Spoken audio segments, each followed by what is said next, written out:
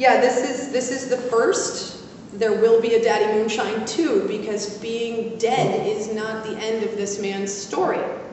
To follow it up, for those of you who don't know, my father was buried. That's what happens to dead people. Usually they stay there, but no. Shortly after he was buried, reports of vandalism, which were not real, happened, and his widow, that's me not saying anything because I don't have anything nice to say.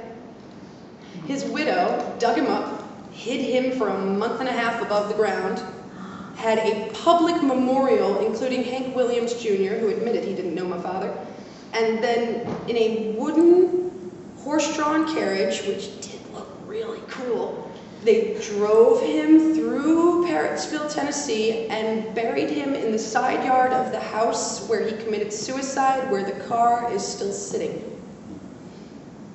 My sisters and I have a real problem with this, and it is our intention to dig him up again and to drag him back over the state line and put him back at the bend in the river where it is obvious the man wanted to be.